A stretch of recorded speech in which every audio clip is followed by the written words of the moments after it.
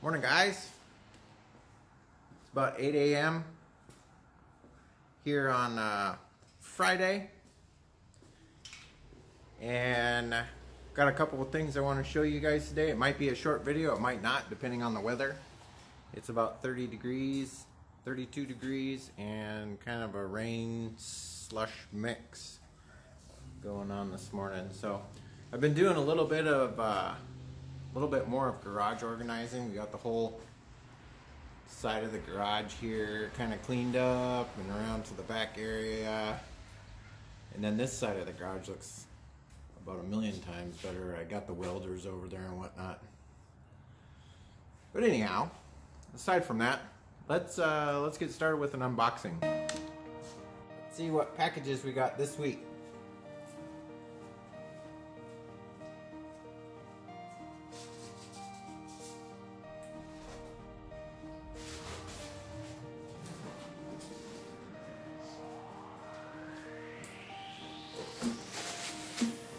Before I go out on a limb and say that I have failed you guys, I let you down. I have actually opened one of them on accident, and it's some more T-bolt clamps. These are 99 cents on eBay. I think they're all 99 cents, or maybe they're a little bit more expensive depending on the size, but these ones were 99 cents. So got those, gonna set those aside. Let's see what else we got.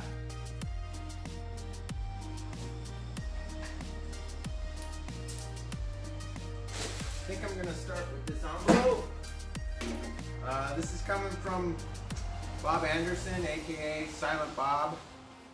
He participates on Helipad's channel.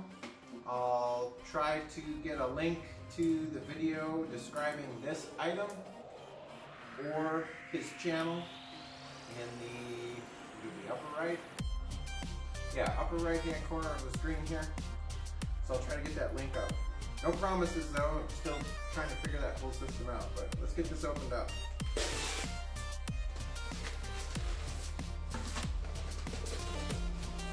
Got a note.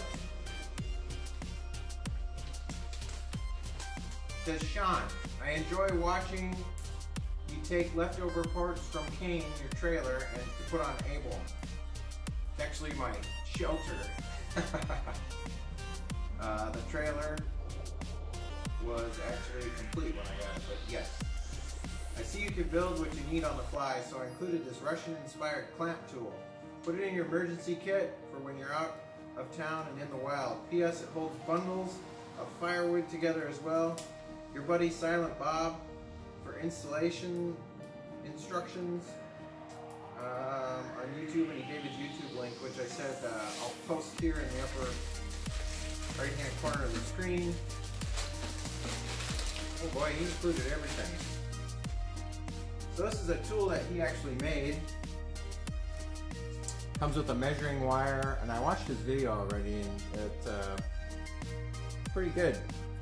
Some fence wire, and then he has a little illustration here of how the actual tool works and how well it holds things. So thanks a lot, Bob. I appreciate it. I will definitely throw this in my emergency toolkit for some of the upcoming adventures of Abel that we go on. Let's set this aside and go to the next one.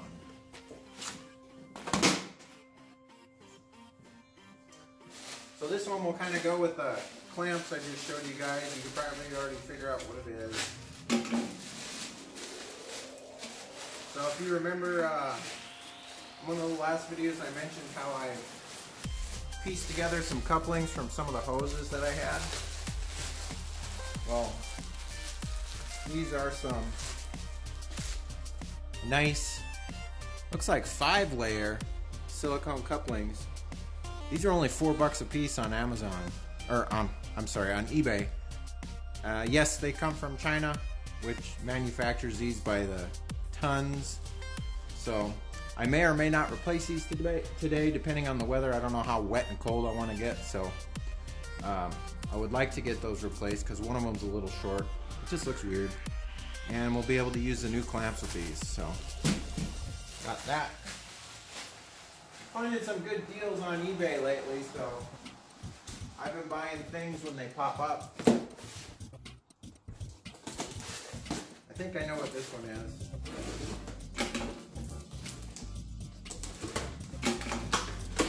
This is a gamble.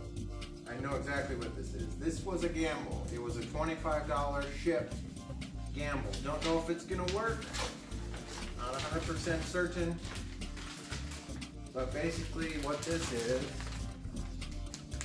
let me give you guys the part number here. Hopefully you can see this. So I believe this is off an MRAP, as most of the parts I get are. But this is a water fuel separator. And the part I'm concerned about, and I'm hoping that it fits, it may or may not fit, is this bottom section. Now, this bottom section has a fuel heater on it. I don't think I'm going to use the fuel heater because I've heard horror stories about it. Or I may use it because this one looks newer. But I'm hoping that this bottom section unscrews and fits on the one on the LMTV that I have. I'm hoping that's how it works. I won't be able to use this section because remember in the mechanical injection LMTVs, the 3116s, there's a primer on here that you've got to pump to get the mechanical injection pump or the mechanical pulling pump going. And I don't think that's on the newer ones, but I could be wrong. So anyways, I want to get this hooked up, get the little hose going. So that'll be part of one of the projects we're going to do today. Hopefully it'll work. If not, I got a spare MRAP air fuel or water fuel separator for anybody that needs it. So I guess with that being said, I think I'll start with this. So let's get started on that.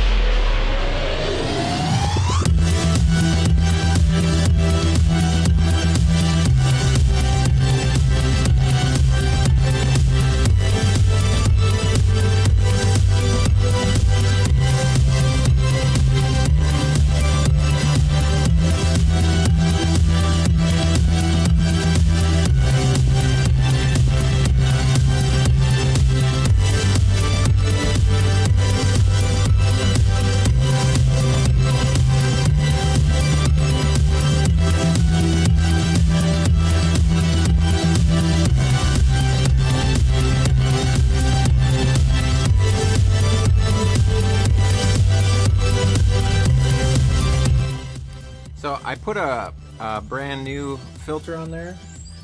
The filter that came with the MRAP doesn't fit. I'll show you why.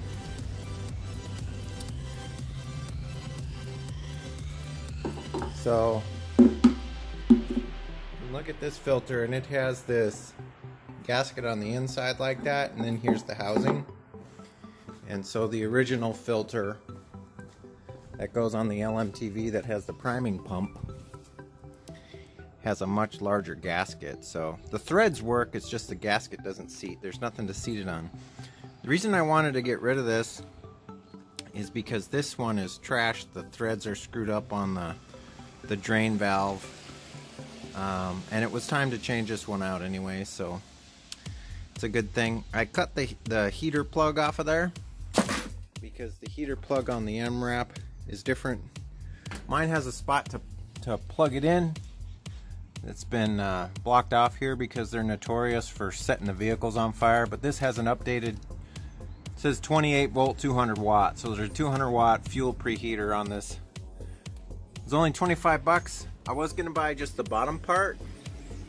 I tried to buy just the bottom part, but it's like 50 bucks just for that little bowl there. So this is a good deal, good savings. It does thread on to the LMTV filter, so that's a good thing. So I was able to repurpose those parts for the LMTV. I got the couplings on. They look a lot better. Now I have the other ones that I'll just hang on to for spares with the T-bolt clamps. But aside from that, I was waiting on some other parts that I hope would be here today, but they're not here yet. So that's going to be it for this episode. If you guys like this episode, give me a thumbs up. Subscribe.